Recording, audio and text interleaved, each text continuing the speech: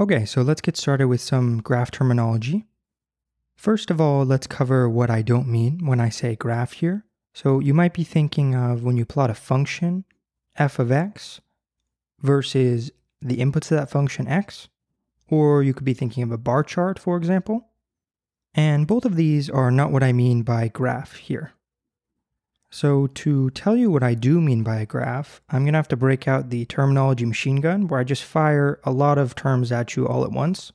And this is pretty much the only way to do it. I just have to give you all this terminology right away so that we can cover the relevant concepts right afterwards. So please just bear with me while I do that.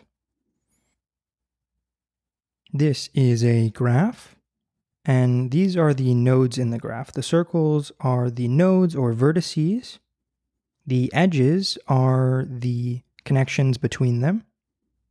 And this specific kind of a graph is called an undirected graph. That's in contrast to a directed graph where these edges actually have direction to them. They're arrows. And directed graphs will be what we're working with in this course. A lot of ancestry-themed terminology is used in graphs. So for example, in this directed graph, A is the parent of its child B. So a parent is any node that has an edge going out of it, and then the child is the corresponding node that has that edge going into it.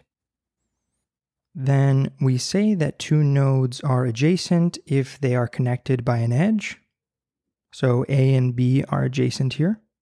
And they're not adjacent if they're not connected by an edge. So A and D are not adjacent in this graph. We say that there is a path between two nodes in a graph if there's a sequence of edges that connect those nodes. So A to C to D is one path, but it can also be A to C to B. Paths don't need to go in the direction of the edges. Both of those are examples of paths, but then there are directed paths, which do need to go in the direction of the edges. So A to C to B is not a directed path, whereas A to C to D is a directed path because it follows only directed edges. And more ancestor terminology. So if A is the ancestor that we're interested in, all of its descendants are nodes that can be reached from A in directed paths. So B can be reached from A if you just follow the A to B edge.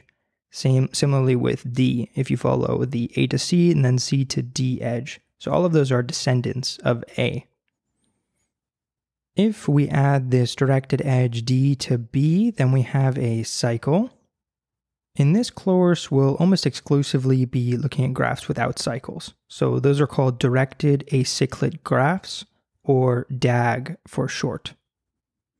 In this graph, A and B are parents of their shared child, C, and A and B are connected parents here.